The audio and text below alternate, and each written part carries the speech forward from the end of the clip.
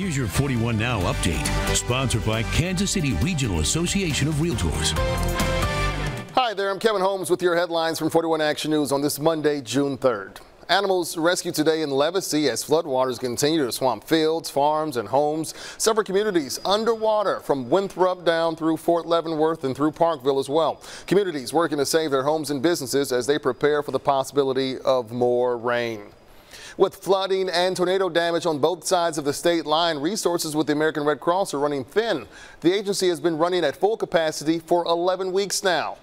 Right now, more than 300 volunteers working across the region and a number of other paid staff members assessing damage, bringing food and water, and providing shelter to those in need. 41 Action News proud to partner with the American Red Cross to collect donations to help people dealing with flooding or tornado damage across Kansas and Missouri. You can head to our website, KSHB.com, to find out ways you can help out. Jeff Penner has your forecast next. Are you getting ready to sell your house? Did you know a realtor can provide an objective point of view on what repairs need to take place before you sell to get the best price? Visit kcrar.com to find a realtor near you.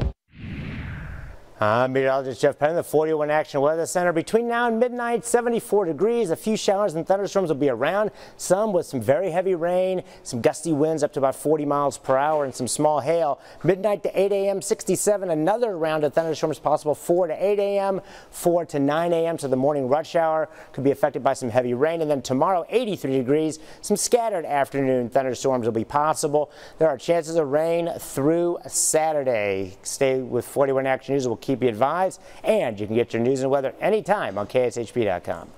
Cutting the cable cord? 41 Action News is now on Roku. Search KSHB, add our channel, and you're set. All of our newscasts stream live. No other station in Kansas City can say that. Get clear, complete coverage on 41 Action News now on Roku.